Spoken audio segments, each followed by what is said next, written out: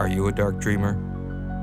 William F. Nolan has every reason to be one. Although best known for his classic novel of speculative fiction, Logan's Run, co-authored with George Clayton Johnson, Nolan is also an acknowledged master of dark fantasy and shock fiction.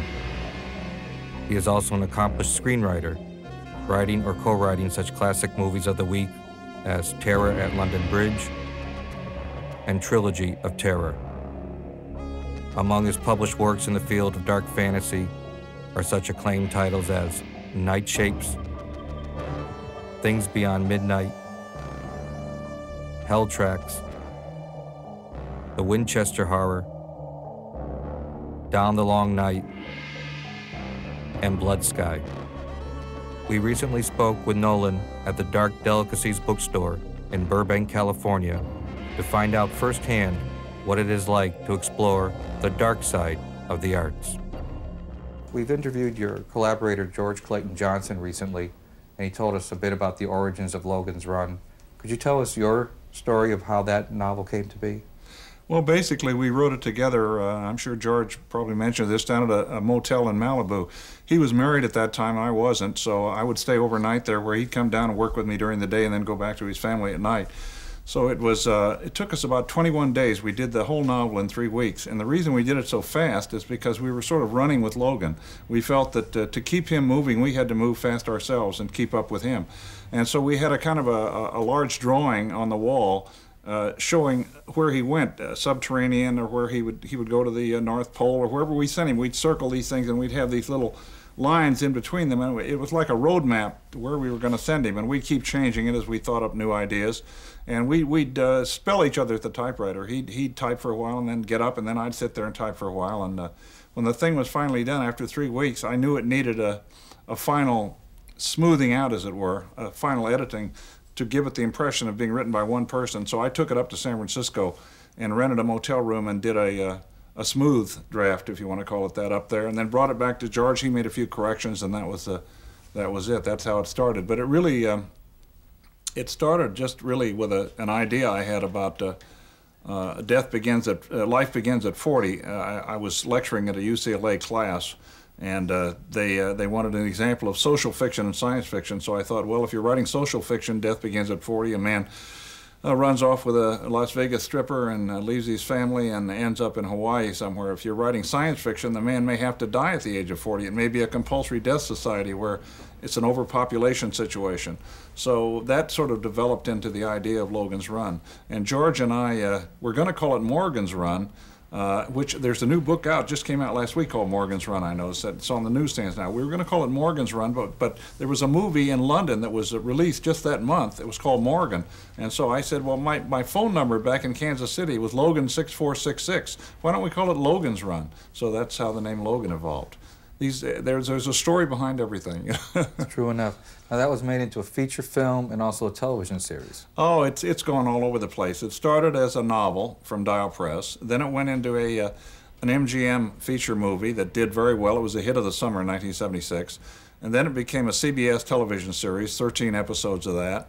Then I wrote 2 sequel novels that were published around the world. The original Logan novel was published in 28 editions around the world in about 9 or 10 countries. And then it went into fan clubs, and there was a Logan's Run organization of fans down in San Diego, several hundred people. I went down there and lectured, and they had the people in their costumes dressed up as Sandmen and Sandwomen and the whole thing. So that was fun, and there have been fanzines, and now there are several Logan websites. There must be a half dozen Logan websites. So the thing did touch a nerve in people. They remember it. It sticks with them. And you feel that you've become a successful writer over the years? I've written about 40 scripts, and about 20 of them have died, and about the other 20 have been produced. So I've got a 1 out of 2 record, which is apparently quite good in Hollywood from what I hear. Usually you get 1 out of 10, you're lucky, you know.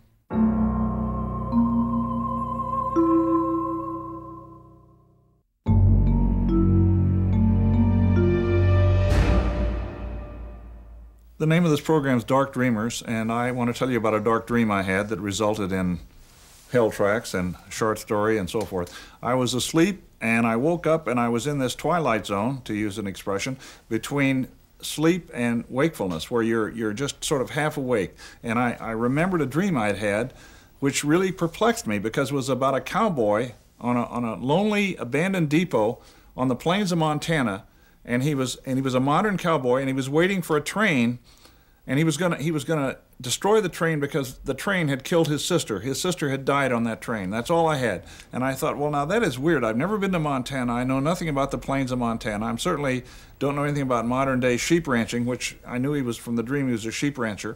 And I said, this is so strong. The image of the train and the dead sister was so strong. I said to my wife, we've got to get in the car and we've got to go to Montana. So my wife and I bundled ourselves into the car, and off we went to Montana. And I met the sheriff of Lewiston, Montana, who was a lot like the character that I had created in the short story, eerily like him. And what was really spooky, talk about dark dreams, is that I get out on the plains of Montana, and there is an old, deserted, abandoned station at Lime Fork, I think it was called, and it was Ross Fork, R-O-S-S, Ross Fork, and it was right in the middle of the plains of Montana with the Little Belt Mountains in the background where the train lived, and I could see it rolling down from those mountains to Ross Fork and picking up somebody on the depot. I could see the cowboy sitting there in this weathered depot waiting for the train, and it all became very real, and yet I'd never been to Montana before, and it was a very spooky feeling. Bill, tell us about your story, Blood Sky. One of the things that intrigued me about the idea was that I could put a sketchbook by a serial killer in the back of it, meaning that I could take a lot of my artwork of skulls and weird drawings and witches and so forth and put them into the mind of a serial killer as if this was his sketchbook. And here's a man I killed in Detroit on Sunday the 14th, and I do a little drawing of a guy. Here's his son. I killed a father and son on the same day, and so I have two of my drawings, and I got a chance to use a lot of my artwork. Bill, could you tell us about the book, The Winchester Horror? Right. Well, the Winchester Horror is set in Winchester House, and that's up in San Jose. It is a real place. Sarah Winchester, the widow of the man who invented the Winchester rifle, felt that because her husband's rifle had killed so many people that she would be haunted by the ghosts. All of the people that died under the Winchester rifle fire would be haunting her, and she was told that the only way to keep herself from being haunted was to move into a house and just keep building it constantly, day and night, 24 hours a day, keep expanding the house. And as long as the house was fluid and moving and was being built and was in a transitional stage, the ghosts would be confused by this, and they could not haunt her then. She took that literally, and she bought a small farm in San Jose, I think a three-bedroom farm, a very small place, and she began to build. And 25 years or 30 years later, we have Winchester House, this with thousands of windows and doorways and stairs that lead up to nowhere and doors that open into an abyss and windows that don't reflect anything and closets that are only 3 inches deep and all kinds of things. Just build, build, build. And I said to my wife, gee, I've always wanted to see Winchester House. I'd really like to go up to San Jose this weekend and visit the place. So up we went. I got in Winchester House, and we were in what they call the seance room, where she used to have a seance in which she would try to dispel the ghosts that she felt were closing in on her. So anyway, I was in there, and I thought, boy, what a great place for a ghost story. I said, this is a great house for a ghost story. I said, hasn't anyone written a ghost story about Winchester House? I researched it. I didn't find any. I was amazed. I didn't find any. So I wrote The Winchester Horror, which is set in Winchester House with the ghost of Sarah Winchester coming back to defeat another ghost that enters the thing. It's too complex to go into now, but the plot involves the real house, and the setting is real, and all the rooms are real, and the interiors are real, and so my research paid off, and I had a lot of fun with that one. But do you share the belief that I have, is that with real, true horror fiction or dark suspense or dark fantasy fiction, you can't fake it? Either you're either born to write that type of fiction or you don't write it well. Well, let me talk about my childhood for a moment. I grew up in Kansas City, Missouri, and one of my great loves during that period was supernatural horror. I started with H.P. Lovecraft. I read H.G. Wells, his horror work, as well as his science fiction work. I read Algernon Blackwood. I read L.P. Hartley. I read all of the major horror writers, and that was my first great love. I don't think you can write horror or dark fantasy unless you have a love for it. I don't think you can fake it. You can't say, well, there's some money out there, a publisher wants it, I'll just sit down and I'll write about a giant spider that eats people. No, unless you're really terrified of spiders, unless you've had some experience with spiders, perhaps not giant ones, as I did in Kansas City in our basement, I don't think you can really write about a spider. I had one scene in one of my stories where the guy comes home at night and he parks his car outside the house, and he starts toward the house, and he hears a scuttling sound, and he looks over and hears this giant spider moving across the yard toward him about the size of an automobile. With the face of this woman that he hated. It had a woman's face and the body of a spider. Well, I couldn't have written that unless I was scared out of my socks in Kansas City by running into a spider web in my basement. I don't think you can fake this stuff. It's got to be real. I scare myself. I sit there at a coffee shop at 2 in the morning, and the hair goes up in the back of my neck as I'm writing about some of this stuff. And I think unless you can scare yourself, you're not going to be able to scare people. So yes, it has to be indigenous. It can't be faked.